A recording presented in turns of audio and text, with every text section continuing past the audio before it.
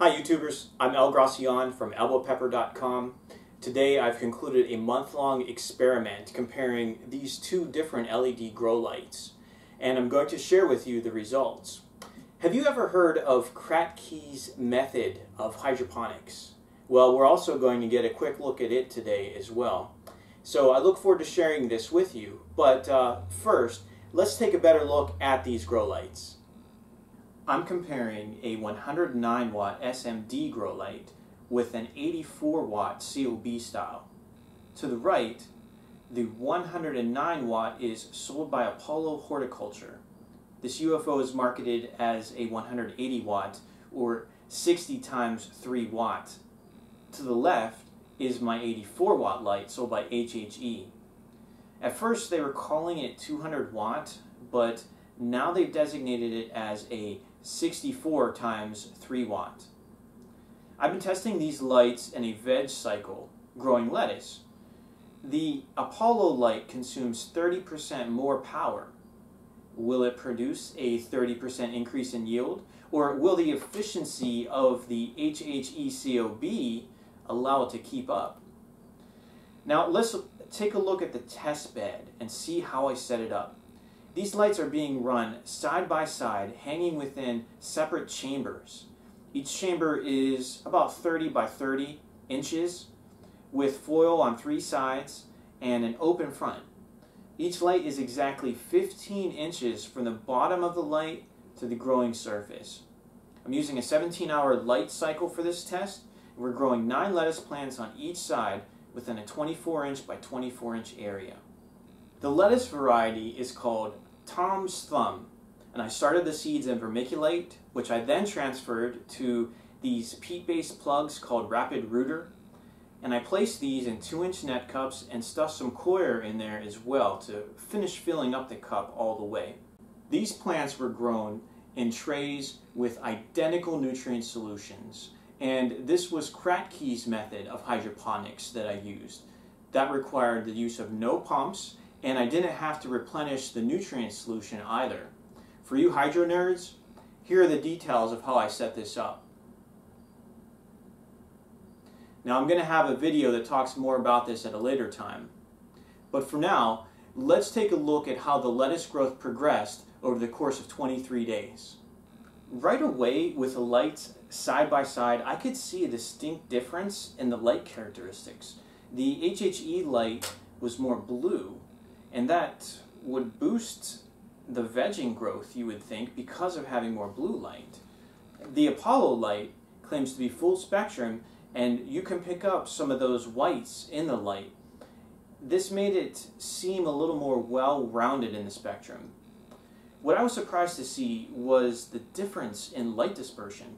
My Apollo manual said to place the light between 24 to 48 inches away. That seemed a little bit far to me, so I went for 15 inches, which wasn't too bad. But the center plant was stressed a little and showed some inner tip burn. So for the next time, for the lettuce, I would probably try around 18 inches. Now in regards to the COB style light from HHE, it has a much narrower view angle and the light doesn't spread nearly as well. The plant in the center was bombarded by an incessant beam of photons which severely stunted it. Meanwhile, the plants in the corners were slightly deprived of light. What could be done to remedy this issue? Increase the distance. For the HHE COB, I would probably try 24 inches and then go from there. Does this seem a little counterintuitive to any of you? How many times have we heard LEDs make way less heat so you can put them really close to the plants? Well, UFOs and COBs require a certain amount of distance in order for you to actually get even coverage over your desired area. What about panel or strip LEDs?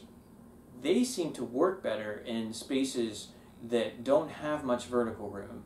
So you'll want to consider this if you're using a multi-shelf system or under a cabinet grow space. Well, look at this. Our lettuce is done growing and it's finally time for harvesting and weighing. But before I do that, let me just show you a quick close-up of these plants so you can really see how they developed. Some of these plants are actually showing some very nice growth. In general, the Apollo light provided more uniform plants. This center one did have some inner tip burn. Let's look at these roots. As for the HHE plants, this center plant shows severe tip burn and stunted growth. But look at how these corner plants have just a little less density as well. Here are the roots on these plants. Alright, so the main thing for me to do here is to just go through all these plants, focusing on just the top growth for establishing the weight. Now all we have to do is tally up the numbers and see which light is the winner. Okay, math nerds, you ready for some data analysis? First, let's look at the individual plant weights for the tops of the lettuce. These aren't dried, these are just freshly cut. And this is what the HHE plants yielded. So, for the total weight, we're looking at 23.65 ounces among the 9 plants combined. Alright, now let's look at the Apollo. How did it measure up? It consumes 30% more power, but of course it's that SMD style, not the COB style light. And it wasn't quite as blue, just to visually look at it. Interesting. We're getting some higher numbers here. When you total it all up, it's actually 29.9 ounces, which is a 26% increase in plant mass.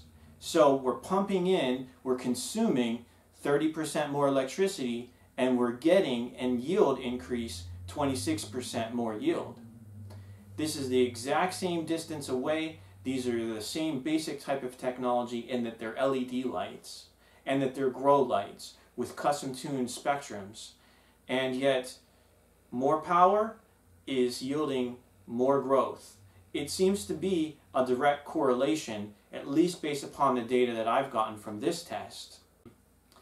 So, what can we really take away from this? If you're in the market for an LED grow light, either of these lights will certainly work. The HHE is much quieter. It's lighter and not as wide. It uses less power, which can save you money, but only a couple of dollars a month at most. And that reduced power will reduce your growth. The Apollo light offers more consistent light dispersion and doesn't require as much vertical distance. If you find yourself selecting between these two lights, keep these things in mind. But ultimately, look at the listing price. I would never spend $50 more for either of these lights. I've seen so much price fluctuation on these things that I can't officially say if either of these are worth the price. Instead, I recommend trying a site like camel.com. This site will allow you to track the pricing history of an Amazon listing. This will help you to be sure you're getting a fair price rather than buying during an unusual price spike. Alright, well, I've got to pack this lettuce up, get it inside, get it in the fridge, so I've got my work cut out for me. I hope that you enjoyed this video. Make sure you give it a thumbs up. If you haven't already, please subscribe, and as always, happy gardening.